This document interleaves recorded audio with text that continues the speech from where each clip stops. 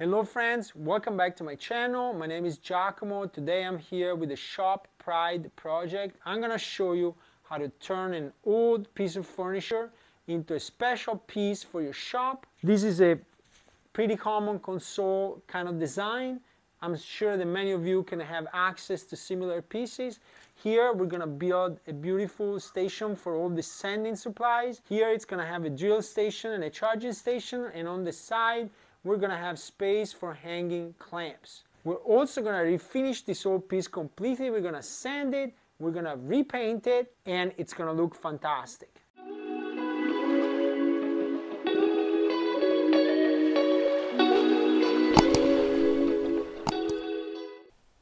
The first thing I needed to do here was to start disassembling this piece.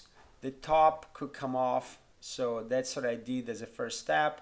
Put everything away in a Ziploc bag. I have a video about the importance of Ziploc bags in the shop that I posted a couple of weeks ago. And as with any piece of furniture that needs to be refurbished, the first and most important thing to do at the beginning is to clean it well, because you don't want to sand the dirt into the piece. You can use a light detergent, TSP, or even dish soap. Just make sure that you clean the whole piece very well. Even the bottom, everywhere where you're sanding should be cleaned thoroughly. Here the top was in really bad shape, and so I made sure that I could clean it as well as I could. The piece was a little wobbly. It was an old piece. I estimate that it's about 20 years old. My neighbor was gonna throw it away, and so I took it because it is made, as you can see here, of real wood. This is not particulate board, and it's gonna be very sturdy, but it needed to be reinforced. And so I didn't have my neighbor throw it away because I knew I could do something in my shop. This piece has been in my shop now for like a few months and waiting to be refurbished, and I finally found the time and I decided to make a video about it because it's gonna be very instructional, I think, in general for people that want to refurbish pieces. By watching this video and following the techniques that I use, you can restore a piece of furniture that is old for whatever purpose you're doing it, whether for resale or whether you want to keep it. Here I'm gonna use 120 and 220 sanding nets, and you want to be kind of delicate sanding depending on what is the finish that you're gonna apply. Here I am gonna paint it, and so I just need to make sure that I create a correct type of surface. And if you've seen my previous videos, you know that I'm a fan of my Wagner Flexio sprayer, and that's the tool I am gonna use to paint this piece as well. I am gonna use a primer here, and I think it's a good choice because the color that was previously on the piece was black, and so it's very important to cover it with primer and make sure that the primer is gonna create the good transition where the new color is gonna go.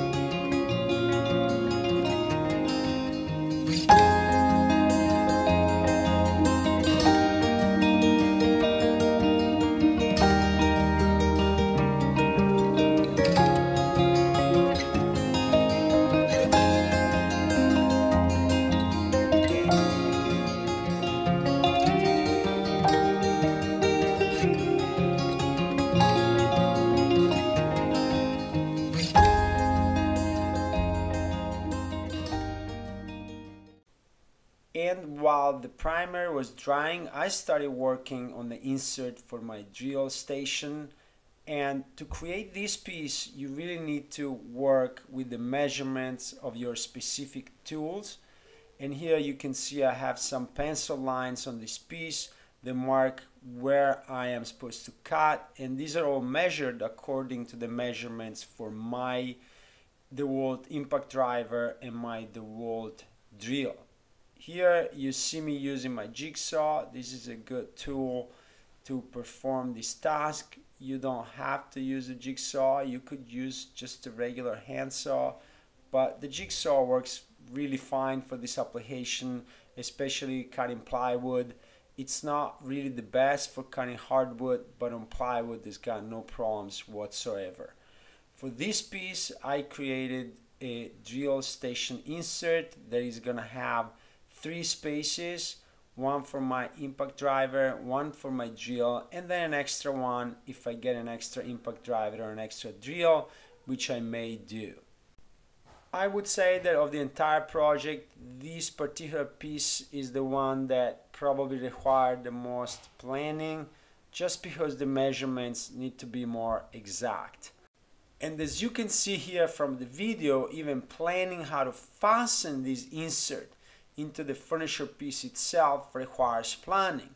And here I decided to use pieces of wood, actual pine, not plywood, because I wanted the screws that connect the furniture piece to the insert to go into real wood. And the reason I didn't want to use plywood here for this piece is that sometimes when the screws get screwed into plywood and there's downward pressure, the plywood can come off and the screws can come loose. So here you see me using my brad nailer, and the screws are gonna go into the wood in these 3 pieces that are gonna go and then get affixed to the actual piece of furniture. I am using clamps here to keep the wood pieces together with the plywood, because I don't want them to shift when I drive in the screws, because if they shift, then this piece is not gonna look good, and also it could get all crooked. So here in creating this particular piece, you need to pay a lot of attention to the details, making sure that all the pieces fit well together. I could have probably gotten away with using just 1 screw here instead of 2 per piece, but at the same time I wanted to make sure this is sturdy, that it really lasts a long time. And this drill and the impact driver are fairly heavy, they're a few pounds each, and so why not have the extra strength?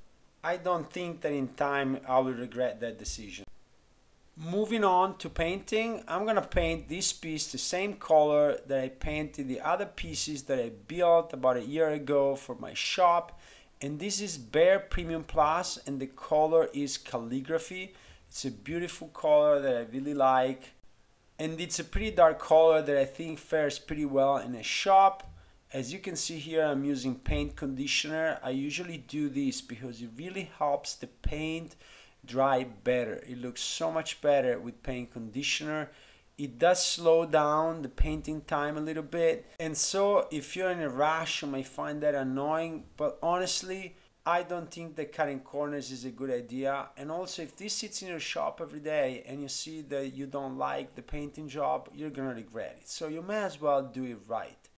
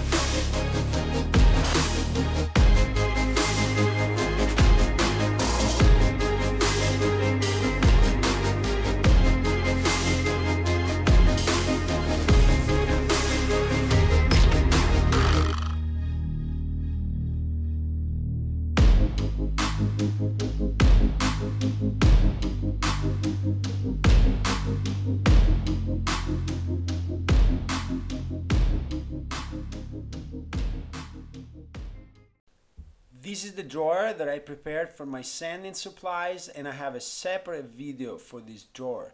This is an undermount drawer, and I think it deserved a separate video because there are special techniques for building undermount drawers, and so I wanted to make sure to dedicate the adequate time to that so that people can refer to that specific video. And also there I'm using some special techniques to use different type of drawer slide that is usually used for undermount drawers that is a little creative. And so I wanted to have a separate video for this build of the drawer, and as you can see, it looks fantastic and it works great. It's gonna be a great addition to my shop, and it's gonna be perfect for my sanding supplies. And again, planning is very important, because if you build a drawer that is custom made like I did here, you wanna make sure that the measurements at the end are perfect. For example, here I wanted to make sure that my sander would fit, and it fits perfectly. To secure the drill station, I first used clamps to make sure that the piece is still, and then what I did, I drove screws from the side and from the top, and those are gonna make sure that the piece is very sturdy and is gonna pass the test of time. And with that done, it was time for me to start working on my charging station. There, I want to have my charger for my DeWalt batteries that I use for many of the DeWalt tools that I have.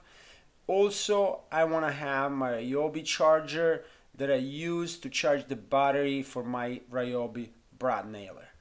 And here I could secure them to the side of this piece pretty well with screws that are gonna fit in the slots in the back of the chargers, and it's a solution that works very well. I had originally planned on building a storage area for my clamps here, but I abandoned that idea because I thought that building a charging station was a much better and more efficient way of using this space. We are now done, and as you can see, this old piece of furniture now looks brand new. It's perfect for storing my sanding supplies and to put my drill and my impact driver and all the other supplies that I can have here. I hope that you learned in this video how to refurbish an old piece of furniture, whether it is for reselling it, for gifting it to a person that you love, or for putting in your shop like I am doing here. If you enjoyed this video, please hit the like button, subscribe to my channel, turn on the bell for notifications, and please leave a comment. Let me know your tips and tricks for refurbishing old furniture. Thank you for watching.